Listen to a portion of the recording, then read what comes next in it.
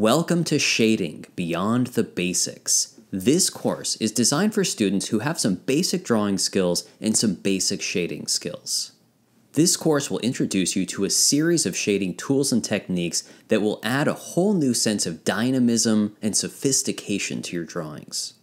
Now, if you're not yet comfortable choosing your drawing materials or lighting basic volumes, you might want to revisit the Shading Fundamentals course in the Art and Science of Drawing series. The Shading Fundamentals course will introduce you to some basic shading techniques as well as how to light simple volumes. So once you're ready, let's get started by looking at how light operates on some of the more complex secondary volumes. We're going to take a look at the cone and the egg. The cone is closely related to the cylinder. Just like the cylinder, if we run our finger along the length of the cone, our finger will move in a straight, flat line. But if we move our finger perpendicular to this direction, it would curve around the object and meet back up at the same place it started. When we encounter a volume that curves like this, there's a predictable pattern of light and shadow that we can expect. Because the right side of the cone is lit and the left side is in shadow, we can tell that the light source is coming from the upper right. Take a look at the edge of the cone that is closest to the light source. The lightest value we'll find on the cone is located here along this straight edge that is closest to the light source. This brightest area on a curved form is called the center light. But you can see that as the cone curves around, the value gets progressively darker. As the cone curves away from the light source, it gets hit with light less directly, and therefore appears dimmer. The moment the surface of the cone curves completely away from the light source is called the line of termination. The line of termination marks the moment where the light ends and shadow begins. You can see that just like a cylinder, the line of termination on the cone appears straight. Even though the area directly above the line of termination appears darker than the center light region, it is still considered to be in the light. This dimmest region on the lit side of the line of termination is called the midtone. Next, let's focus our attention on the shadow side of the line of termination. You can see that the shadow side of the line of termination can be divided into two distinct sections. There is a darker band of shadow directly below the line of termination. It is called the core shadow. You can see that just like the cone itself, the core shadow is narrower at one end and wider at the other. Right underneath the core shadow, you'll notice that the value gets slightly lighter. This is called reflected light. Reflected light is created when light comes down from the light source, hits the surface the cone is sitting on, and reflects upward, subtly lighting the bottom of the cone. Finally, let's take a look at the cast shadow. You can see that the cast shadow mimics the shape of the cone itself. One edge of the cast shadow is straight and narrows to a point, while the left edge of the cast shadow is curved, like the base of the cone itself. And once again in the cast shadow, we can see two distinct values. You can see that the darkest part of the cast shadow is directly underneath the cone. It is called the occlusion shadow. The occlusion shadow will usually be the darkest value. It is one of the few places in a drawing or painting that you can use actual black. You can see that the occlusion shadow is darker than the rest of the cast shadow as well as darker than the core shadow. You can see that as the cast shadow moves left and away from the cone itself, it begins to brighten. You can also see that the further the cast shadow gets from the cone itself, the edge begins to diffuse. Take a look at the cast shadow near the tip of the cone. You can see that the edge of the cast shadow here is much firmer. Now take a look at the edge of the cast shadow at the far left. The edge has softened considerably. This diffused edge of the cast shadow is called the penumbra. Now, I'd like you to take a moment, look at the cone, and make sure you can discern all of these individual values. Remember, it can be easier to see the shapes and edges of values if you let your eyes go softly out of focus or squint. Start by looking at the center light, the brightest part of the cone. Next, move your eyes down and to the left and watch the cone get dimmer as it approaches the midtone. Continue to move your eyes in this direction until you come across the line of termination, the moment where the light ends and shadow begins. Remember, the line of termination marks one edge of the core shadow. You can see that on a cone, the core shadow edge at the line of termination gets firmer as the cone narrows toward the tip and softens as the cone gets wider toward the base. And finally, continue to move your eyes downward to the reflected light. Being able to recognize and understand the various light and shadow conditions found on a volume is the first and most important step to being able to draw them.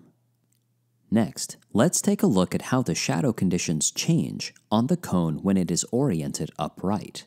The lit side of the line of termination remains the same. We can see the center light gradually transition to the midtone. But on the shadow side of the line of termination, you'll notice that there isn't really a discernible core shadow. Remember, in order to get the darker band of the core shadow, there must be a nearby adjacent surface that reflects light back onto the cone. With nothing to the left of the cone, there is nothing to reflect light back onto it, and therefore we see no core shadow.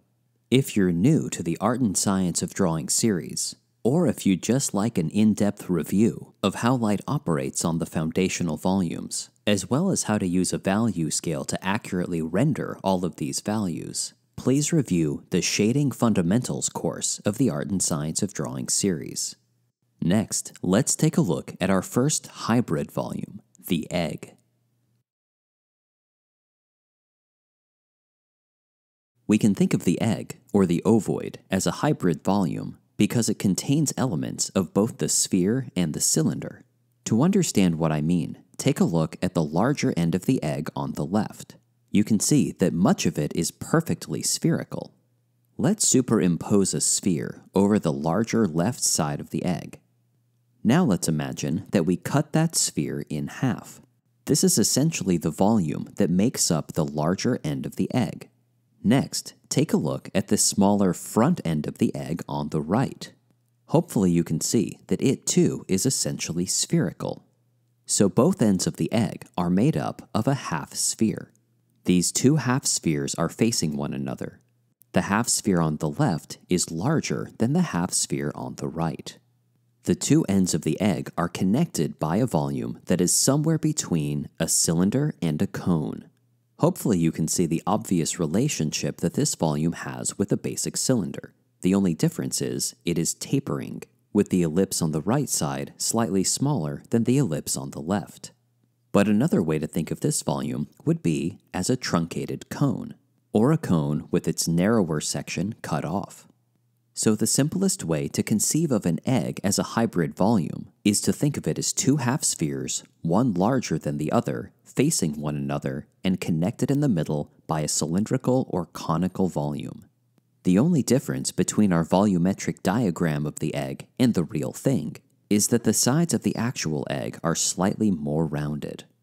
Being able to break down hybrid volumes into their more basic volumes is an essential skill that will help you observe, analyze, and draw the various light and shadow conditions you'll encounter on more complex subjects.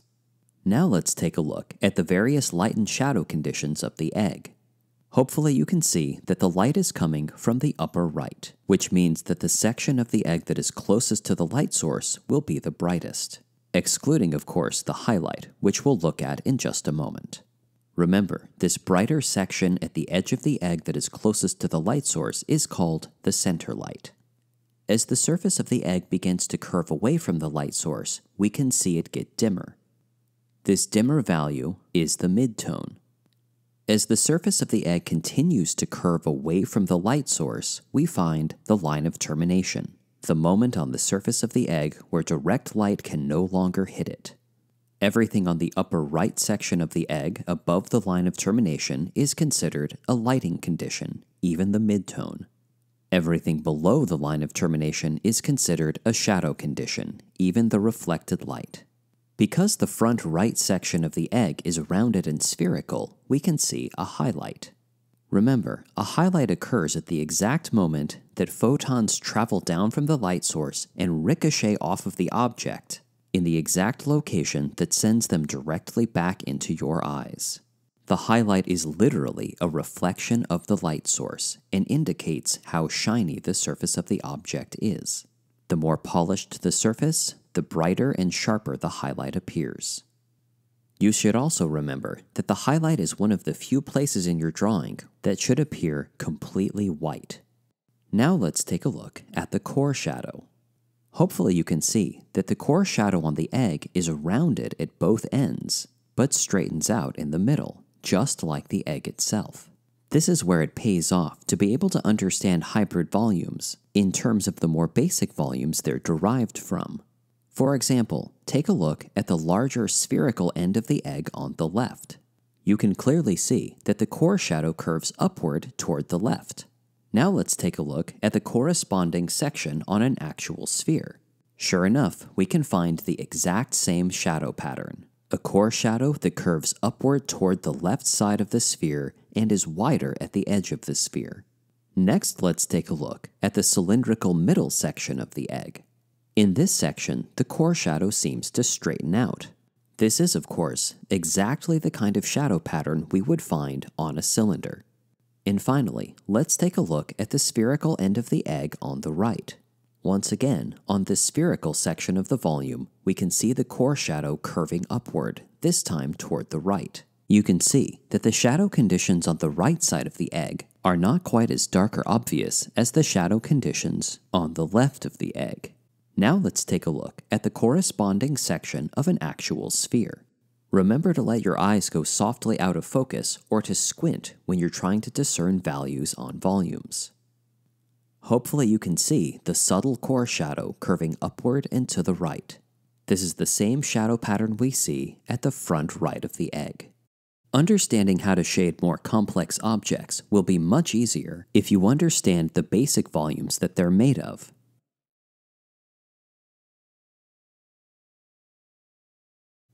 Next, let's take a look at how light and shadow conditions change when we place two or more volumes next to each other. Here, you can see a cone and an egg right next to one another. I'd like to draw your attention to the reflected light on the egg. The portion of reflected light on the upper left side of the egg almost appears to be glowing. The reason the reflected light here is so intense is because, in addition to the normal amount of reflected light this section of the egg would be getting if it were by itself, there is also light coming down from the light source, striking the right side of the cone and reflecting onto the egg. You can also see that this strip of reflected light is straight and is going in the same direction as the edge of the cone. Whenever you have two or more volumes in close proximity to one another, you'll want to pay special attention to how they reflect light onto one another. Next, let's take a look at a cone next to a cube. We can clearly see that the light is coming from the upper right, which of course sends the cast shadow to the left. The cast shadow moves across the ground plane exactly as we would expect until it is intercepted by the vertical plane of the cube. You can clearly see that the cast shadow of the cone climbs upward on this flat vertical plane. Next, let's switch out the cube for an egg. Once again, we can see the cast shadow moving left across the ground plane.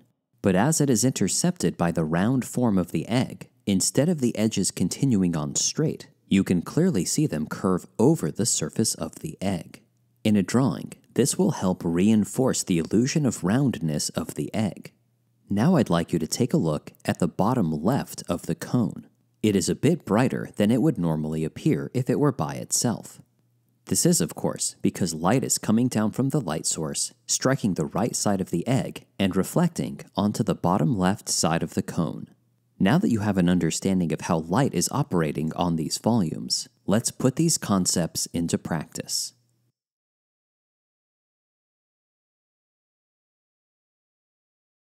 To start this drawing, I've got the basic shapes of the cone and the egg down on the page.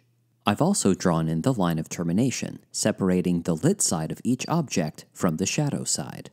And finally, I've drawn in the shape of the cast shadows, including the cast shadow of the cone that is curving over the surface of the egg.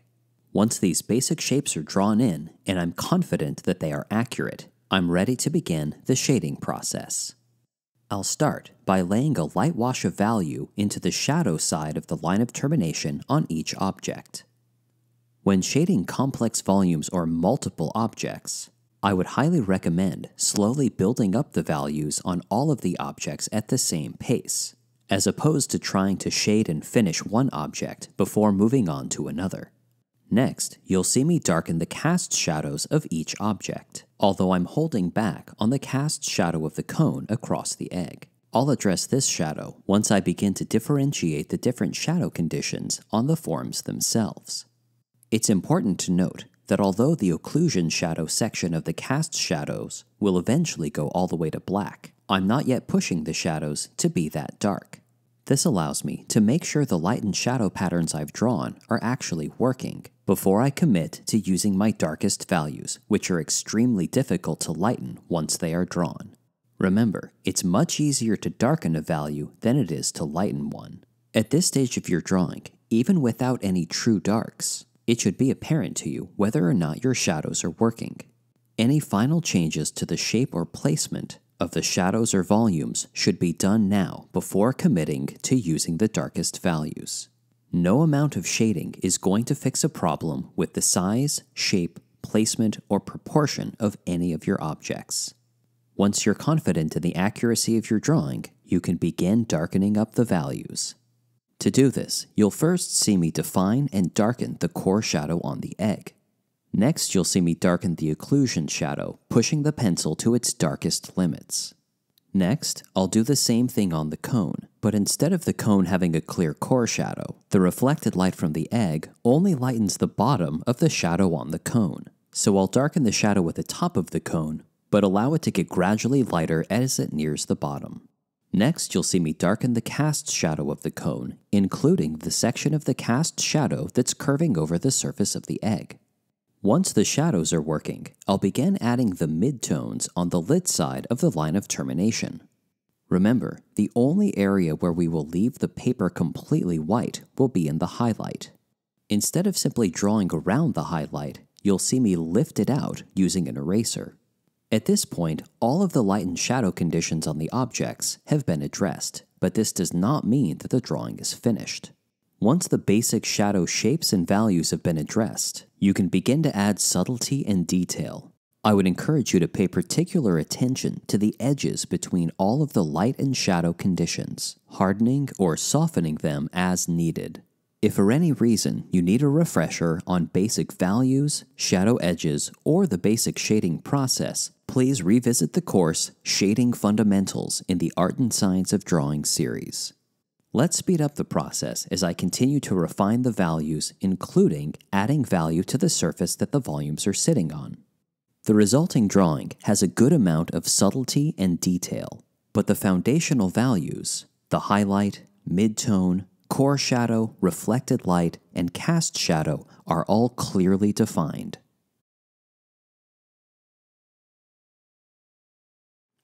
So for your project today, you're going to need some basic drawing materials, and that's whatever you're comfortable using. A simple pencil, a white piece of paper, and an eraser is just fine.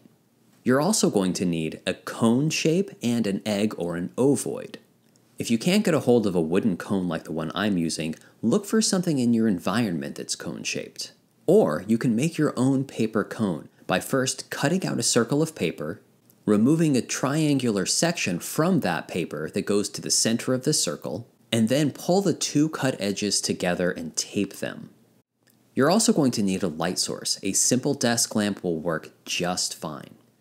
Once you've got your drawing subjects, your drawing materials, and your light source, you're ready to begin today's project.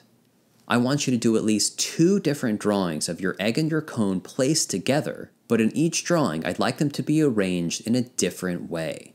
In this series, I'm giving you the bare minimum amount of practice. If you really want to increase your rate of learning and skill development, I would recommend doubling, tripling, or even quadrupling the amount of practice you're doing. Once you've done today's project, I will see you back here for the second lesson when we're going to take a look at how light and shadow work on concave forms.